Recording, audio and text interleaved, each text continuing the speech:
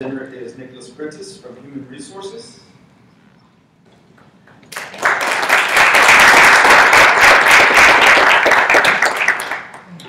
Good afternoon. My name is Nicholas Prentice. I'm a Human Resources Assistant, primarily responsible for the payroll in our fire department. My project is learning how we can improve one of our processes that we do, which involves calculating Kelly Day pay. The Kelly Day pay is something that occurs at the end of every 4 weeks, at the end of what they call the 28-day cycle. We have to go back and calculate how much overtime that they have not been paid for. In our defined phase, we are experiencing a problem where we have a 2.7% defect rate in our current process. A defect rate in this case means that an employee is being overpaid because they are either receiving more overtime hours than they have worked, or that they are being paid for overtime hours twice in some instances.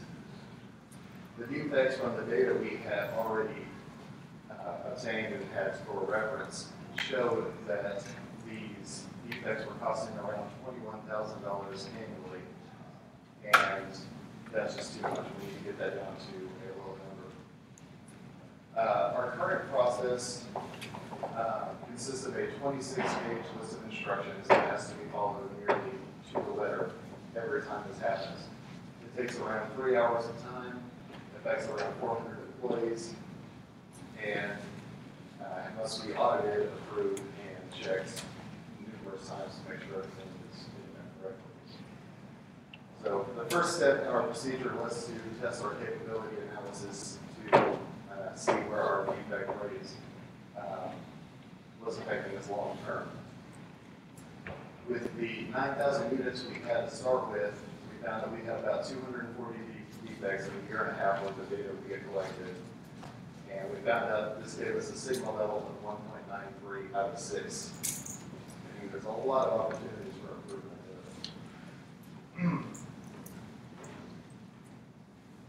So with that data and knowing that we had the problem, we had our team come together and discuss what factors were going into this defect rate through a fishbone diagram here. We looked at everything from human error to timing to the data coming out of the loss of reports to the way calculations were being done. Just everything we could think of might be causing an issue. Once those were identified, the team decided that these 4 areas were the ones we needed to look at first. Our human error in inputting the process, the calculations involved in the process, the instructions themselves, and possibly the data and the information we were pulling from Lawson in the first place.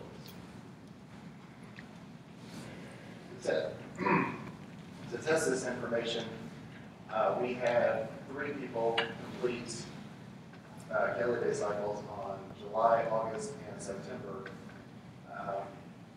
and compare them against the control, which is the person who normally does this process and is most familiar with it. One of our test subjects reported a lot of errors the first time they did it. They had very little experience with the process and completing the calculations. The other person was familiar with the process, but was not trained into regularly interaction.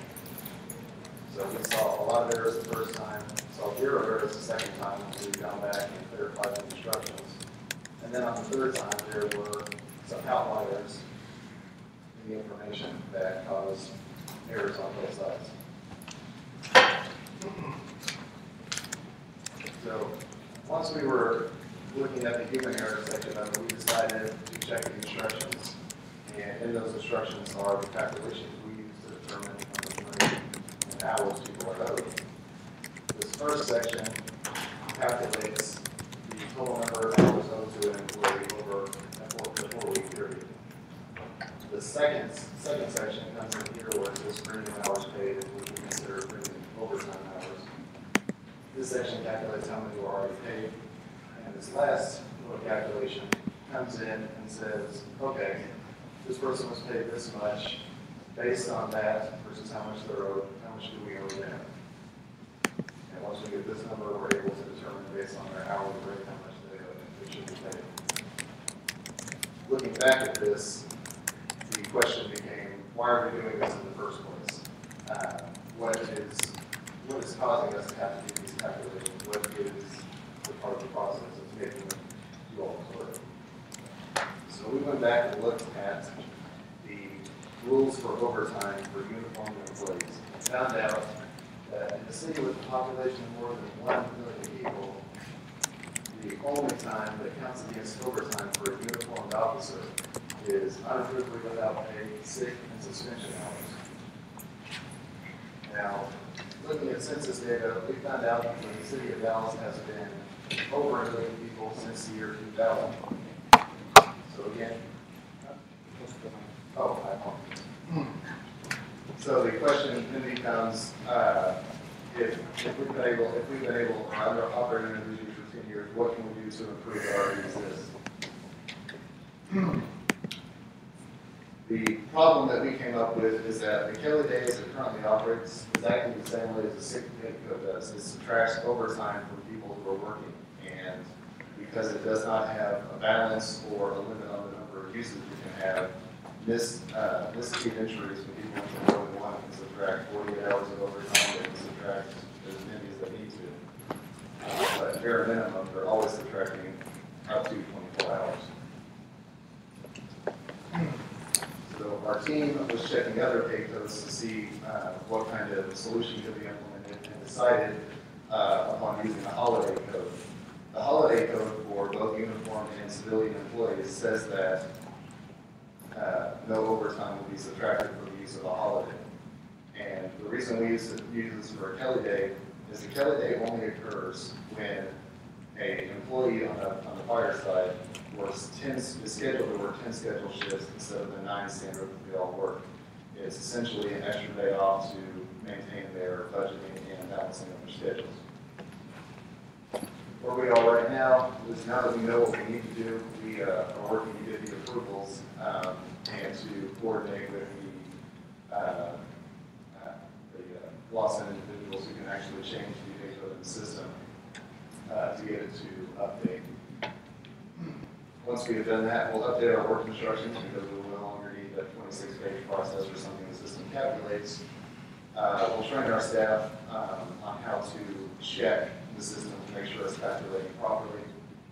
And we will do this over 13 months, and if the system can handle it on its own, we'll be utilizing it not just in the current Lawson, but also in the future HRS systems coming along.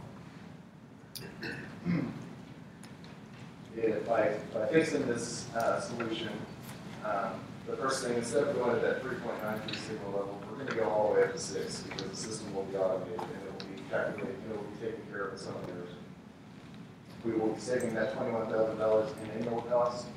We will also be saving the time it takes to repair it, the time it takes to audit and approve it, and the time it takes us to have to write up and try and collect legal payments from the process.